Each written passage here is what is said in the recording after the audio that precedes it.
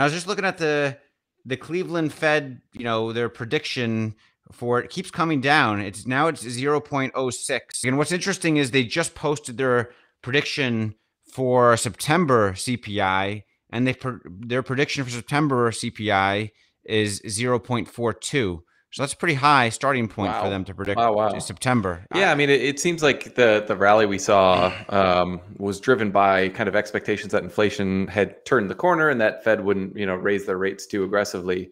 But we saw in the last couple of weeks that narrative kind of falling apart after the Jackson Hole comments from Powell. A lot depends on how these next couple CPI prints come in. So yeah, if September Yeah. is anywhere near that 0.4% number that or zero point 0.4 number, that would be very bad news, obviously.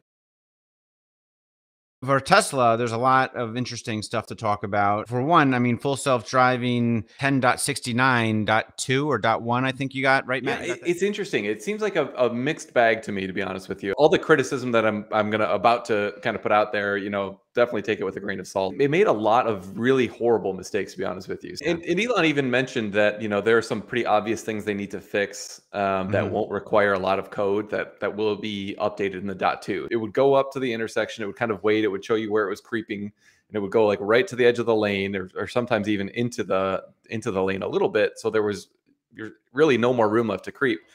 And then, it'd let two or three cars pass, and then like there'd be a fourth car, and it would be clear after that.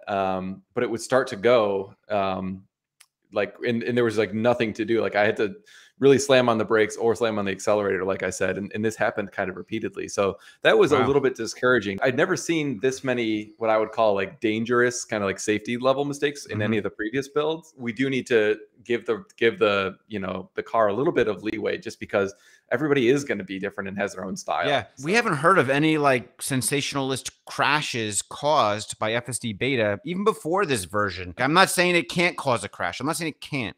I'm just saying it's maybe much, much less dangerous than we think it is just because the style is so I think different. the combination of FSD and the drivers overseeing it definitely seems to be way safer than just like pure humans. So Yeah, I think so too. I wanted to ask you about your thoughts on the virtual power plant. I Tesla mean, has participated in a program that's being run by PG&E. PG&E is paying $3 per kilowatt hour during these kind of stated grid emergencies. $3 is very high. That's only going to work when there's not kind of widespread battery penetration, or if there are like very serious grid issues, which California has, to be clear.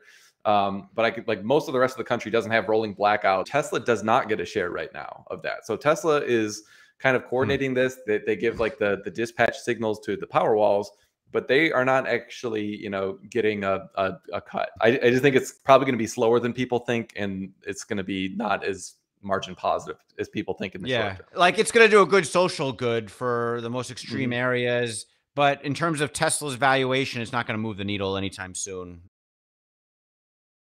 I'm not as convicted in Tesla multiplying by, 3x or 5x anytime in the next year or 2 years, like I thought back then it could do any year going forward.